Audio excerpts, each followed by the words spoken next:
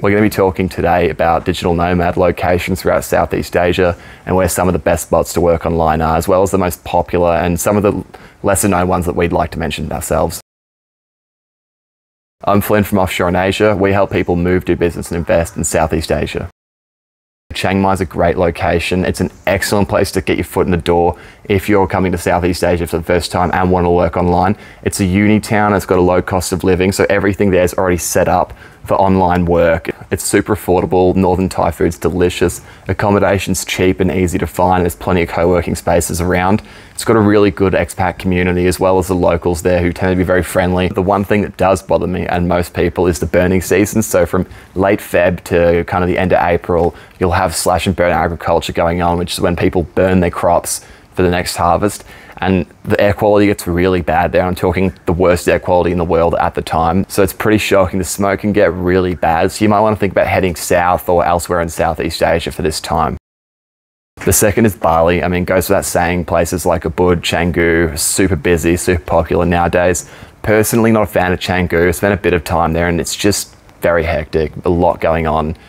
If it's your scene, if you want the more kind of influencer culture, a bit more cafes and bars, it's definitely the most westernized place I've been in Southeast Asia. Ubud's good, it's busy and similar too, but it's very green, very beautiful. And then I would actually mention, although I haven't been there myself, is Lombok. Everyone who has been there sings its praises. Those who've been to Bali 20, 30 years ago say how it's like just going back in time. It's very green, it's much less developed, and a lot of people say that it's like the Bali of 20, 30 years ago.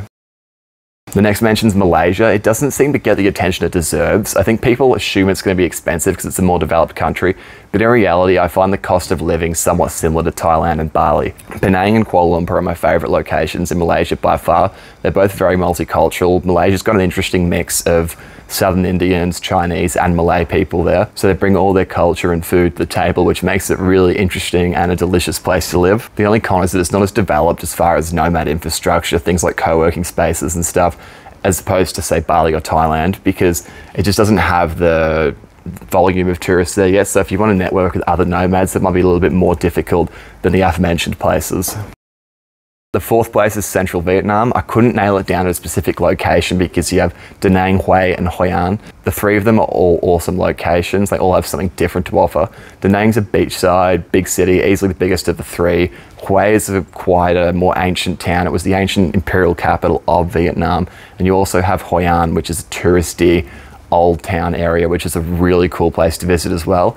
That's going to be more love or hate because you're going to have a lot of tourists there, but it's a lot of beautiful architecture and it's probably going to be a bit easier to find a rental there. As far as the other places, Da Nang's great. It's not my scene, but a lot of people do like it. It's definitely where the most nomads in Vietnam hang out. It's got a good cost of living. You've got that big city right on the beach, and a lot of people do like that. Hue is a great place to visit as well. It's one of my favorite in Vietnam because it's such an old, beautiful town and the Perfume River flows right through it. So you can get a place right on the river for a pretty good price. Some honorable mentions, the Philippines. The only issue there is the infrastructure isn't as well built up and most places there don't have the best Wi-Fi or internet connectivity. However, you can make it work if you want, and it is a beautiful place to go. So no doubt don't discredit it. It's just that I think the previous places are probably a little bit better designed, at least starting off. I just want to mention my two favorite countries as far as traveling, that's being Laos and Cambodia. They're both absolutely stunning. Obviously development's a bit more of an issue. In Laos, Luang Prabang is amazing. Don Det's also great. They're both on the Mekong, but a long way apart.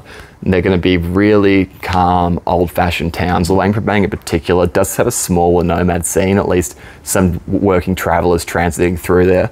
And it seems to have a decent amount of internet and you can get some work done there. Luang Prabang's always reminded me of what Chiang Mai must have felt like 150 years ago, and there's somewhat of an allure to it, and it's just a small, very ancient town, and it's got this really cool mix of French and Lao architecture, and the food there is just incredible. Cambodia is another one. Phnom Penh's pretty cool. It's like, again, Bangkok of 30 years ago, a lot of people say. Personally, if I was going to be working there, I'd be looking at Kampot. It's a calm beach town of about few thousand people, and it's just super chill along a river, and it's right near Kep, another town. So if you want that beach, it's right there.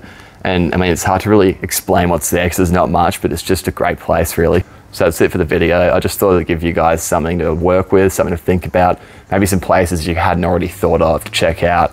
If there's anything you'd like to add or anywhere you think we've missed, please add it in the comments. We'd be interested to hear what you think. And if you've got any thoughts on the places we did mention, please let us know as well.